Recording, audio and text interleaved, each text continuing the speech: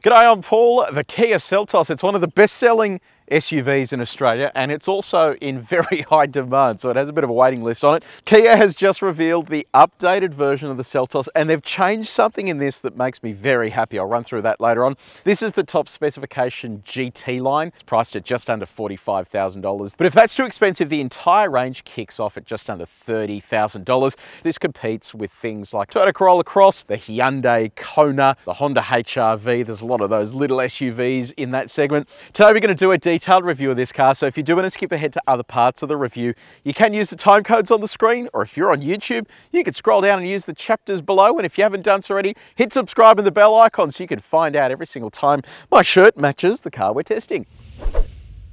Let's talk about the exterior. So you've got 9 colours to pick from. All but orange is going to cost you a little over $500. You've also got some two-tone options as well that are a little bit more expensive.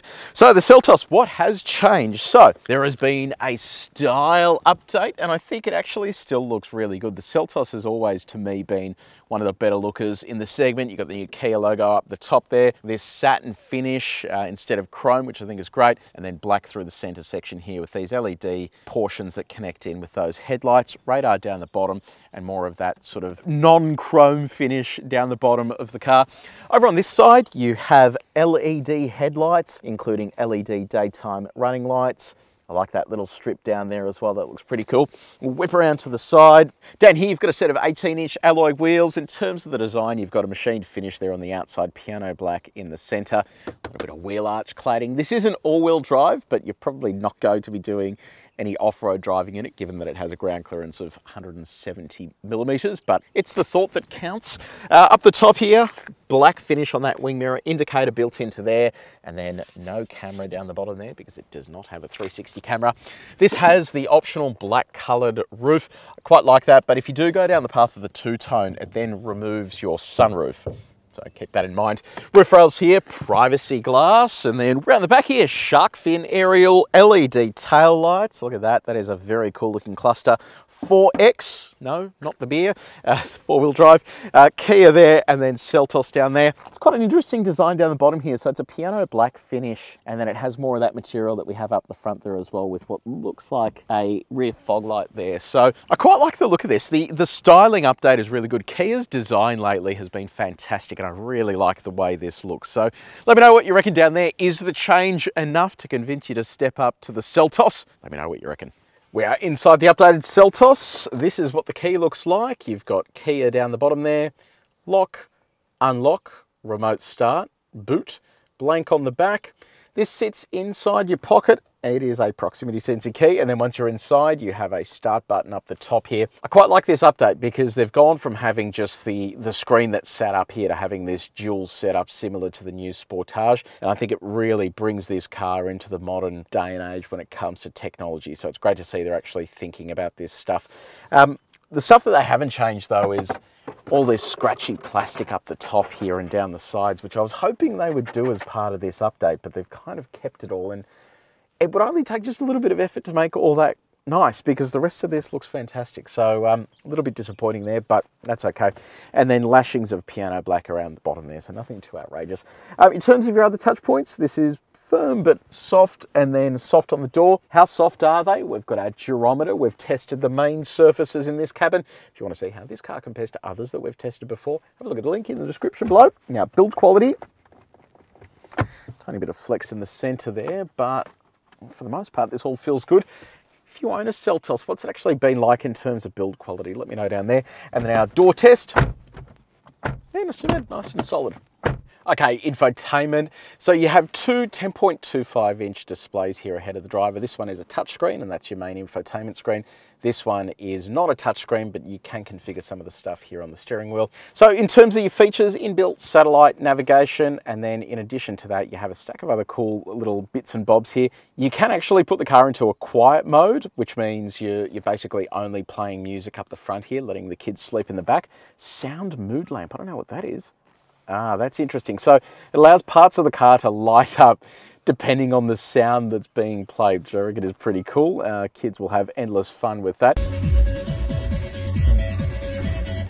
Voice memo as well, if you get any great business ideas while you're out on the road, you can play those. You also have Kia Connect as well, which is the service that allows you to connect to the vehicle remotely to check its status. So it is a nicely loaded system. On the audio front, you have AM, FM, DAB, digital radio, and that's all plumbed through an 8-speaker Bose branded sound system. It's a good sound system, and I think that if you're into your music, you will appreciate having that. Smartphone mirroring, you have both Apple CarPlay and Android Auto. Both of those are wired.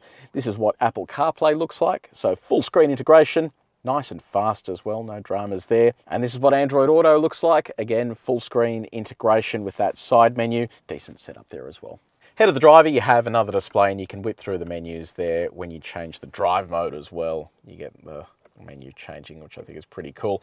And then finally, you have a head-up display there. It's projected onto this piece of perspex, and that tends to work pretty well. Now, safety, it is loaded to the hilt with safety tech. So you have autonomous emergency braking that works forwards and reverse. It detects pedestrians and cyclists as well. You have an auto dimming rear vision mirror, blind spot monitor built into the wing mirror. You have a lane departure warning and a lane keeping assistant. We'll actually test that out later to see how well that works. You have radar cruise control, front and rear parking sensors, and a reverse view camera. I'll show you what that looks like.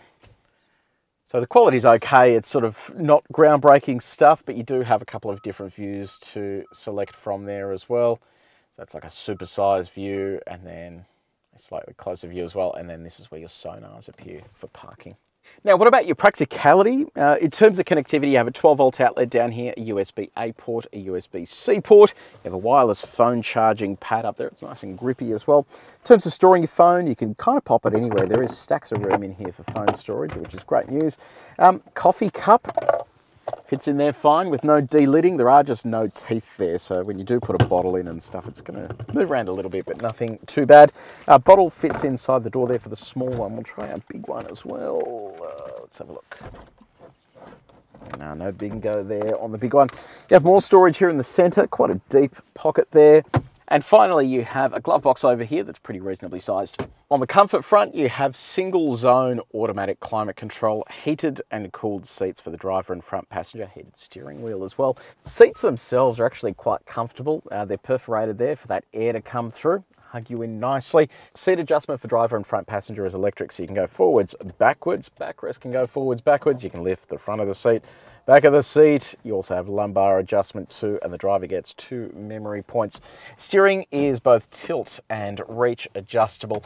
And on our reach test, all of this is easy to reach while you're driving.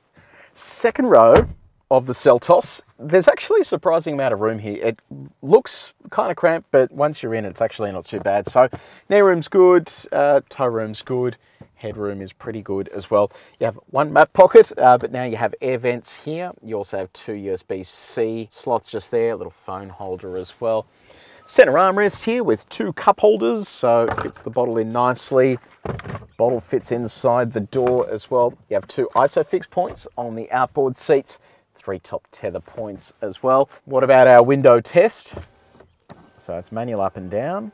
Oh, so close. So cargo space, small SUV, is it any good? Let's have a little look. Powered tailgate, nice. So you've got a little over 400 litres of cargo space. It's actually not a bad sort of layout there. The interesting thing is under the floor here, look at this. You have a full-size spare tyre, which I think is excellent news. I'll show you what it looks like with our bags in there. So laptop bag there, big suitcase there. So plenty of room in there. You can expand the space as well, so you're going to lean in to drop the second row. But once you do, that expands the space to just under 1,400 litres. Okay, we have hit the road in the Seltos. Now there's 2 things that actually excite me about this update. The first is the engine. So it carries over the 1.6 litre turbocharged 4-cylinder petrol, but it has more power, about 10% more, 16 kilowatts extra, now pushes out 146 kilowatts of power and 265 Newton meters of torque. But most importantly, they have ditched that horrible little DCT that was attached to this, and it now uses an 8-speed torque converter. And that means when you're taking off from a standing start, watch this, it accelerates smoothly. It's not jerky, it's not silly, it is just a traditional transmission mated to a pretty impressive engine. So from that front, it is great. And this actually helps the engine immensely, because when you do get on the throttle, the gearbox kicks down quick enough and then it just gets up and moves. It is a punchy little engine and it perfectly suits this size of vehicle. And all of that's sent through an on-demand all-wheel drive system, which means that when it detects slip on the front axle, it sends torque to the rear and it gets you moving. So it's not a permanently engaged four-wheel drive system. But you do have this button here, which is the four-wheel drive lock button. You hit that and it will actually permanently send torque to all four wheels. It does that as a 50-50 split, kind of like a locking center differential, or the sort of the more basic version of something like that. And it should only be used on unsealed surfaces. If you want to know why, click up here to watch a video where we explain four-wheel drive controls in a bit more detail. Now, Kia claims a combined economy of just over 7 litres per 100 Ks. We are currently sitting on 10.1, so slightly thirsty there. I was expecting that to be a little less than 10.1, so I think that is pretty high. I think if you did a bit more highway driving, that would probably come down a little. Now, what's ride like? Well, look, in and around the city, it is pretty firm, and I think it's probably too firm for this type of thing. I know that it is the GT line, but it feels like they've dialed a bit too much firmness into it. We can just see what it's like when we do finally hit our sine waves. Now, let's talk road noise. There is a lot of it, and it's all coming in through those tyres. There is just a lot of, yeah, especially at highway speeds, coarse chip roads, it really does get quite boomy inside this cabin. So something I think they probably need to work on for the next generation of this car. Okay, sine wave time. Let's jack our speed up to 130. This basically simulates overtaking on a dodgy country road here in Australia. Given the ride is so firm, I think it should perform okay here. So let's see how it goes. 130. Whoa, that's not very good at all. Wow, okay.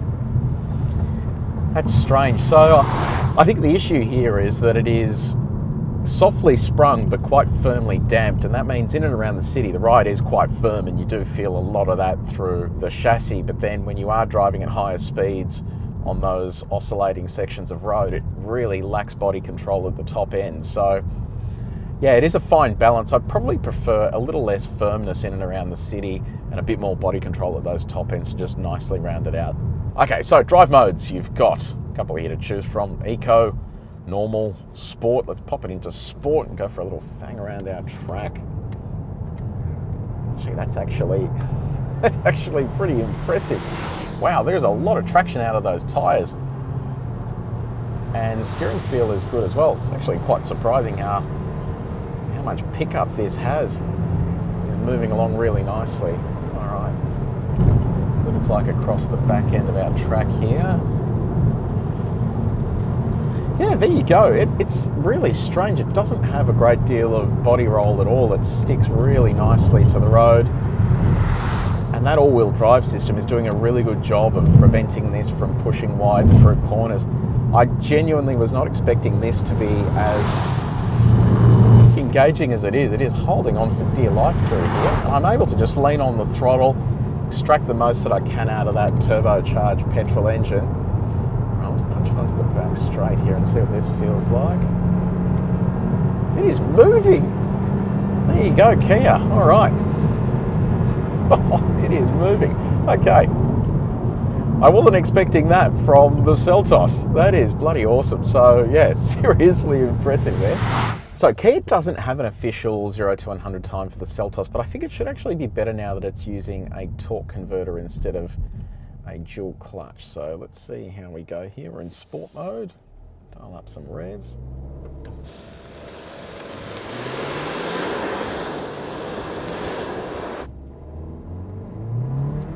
All right, nice little punch in the back. We'll go all the way to 120 as well to see our overtaking time. Nice. That was very nice. Okay, so 0 to 100 in 8.2 seconds. Our overtaking time 80 to 120, 5.6 seconds. So it's pretty healthy figures there, I reckon, for a small SUV. And now our reverse acceleration test. Come to a stop. Pop that in reverse. Here we go.